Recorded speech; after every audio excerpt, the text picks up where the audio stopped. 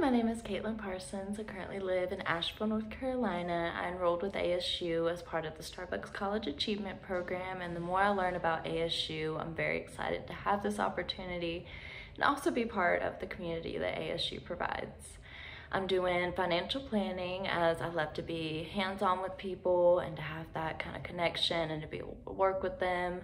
I'm wanting to do realty, and I'm thinking if I have the two of those, they'll go really well together and be able to help me do what I want to do even better.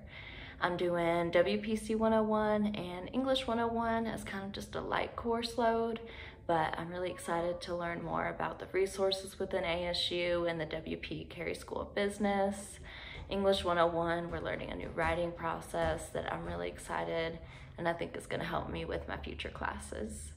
In my free time, I love to knit. I like to make cardigans and sweaters. I have animals. I have 2 dogs and a cat that I really like to hang out with.